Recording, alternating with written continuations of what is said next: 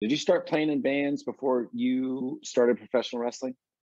Yeah, I was in a bunch of bands like from my late teens to early 20s. We didn't really do much. We did like a couple local shows.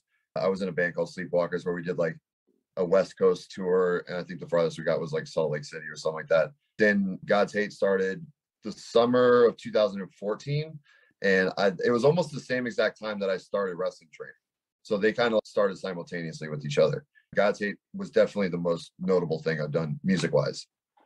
Okay, there's different levels of touring, as we all know, just like there's different ways to work in professional wrestling. You got the bigger shows, and you got the smaller shows. Do you feel like any of that experience that you had with touring bands helped you later on with the professional wrestling gig?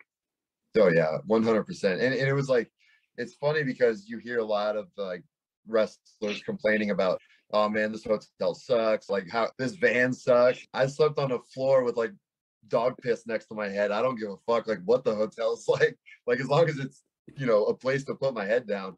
So I think you're catered to a lot more in wrestling. I feel like with music a lot, you'll get offered a rate, and then it's like that's like kind of what you got to take that rate, make that enough to fly your band out, then you kind of make money off the merch. But then with wrestling, it's like, oh, they're gonna pay your rate, they're gonna pay for your flight, they're gonna do all this other stuff for you, and like all the expenses are already covered, and then I just get to make money on top of it.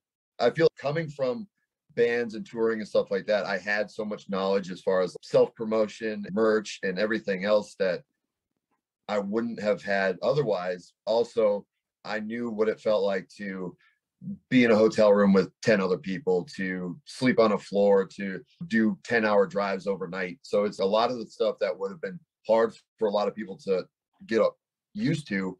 I was already used to. Sticking with the music, would you say being in a band helped your wrestling stage persona? Obviously being the front man of a band and singing, the stage fright aspect of it was already kind of gone. Of course, you get nervous. It's a new venture. So you're going to have those butterflies and stuff. As far as like putting yourself out there and like being like more vulnerable, it was a lot easier.